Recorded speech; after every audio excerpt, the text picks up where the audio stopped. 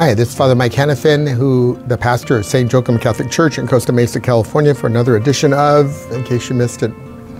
About 20 years ago, I had a chance to go to Guadalajara, Mexico, and try to work on my Spanish-speaking skills, and it was a great time. I was there right after Easter for about 6 weeks, and while I was there, of course, May 10th, they celebrated Mother's Day, and I said, well, to them, okay, so you celebrate Mother's Day. What about Father's Day? When is Father's Day? Oh, we don't have Father's Day.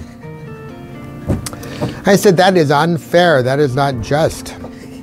So anyway, as we approach this coming Sunday, which is, of course, Father's Day here in the United States, we have to remember the value of fatherhood in our world. It seems like today that fatherhood is taking a dive, in terms of its cultural significance.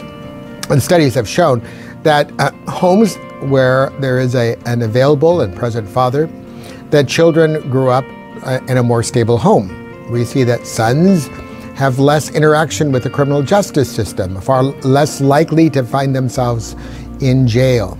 Young girls who grew up in a home with a stable father find that they end up marrying well, and that they also have stable families, less likely to divorce, less likely to get pregnant out of wedlock.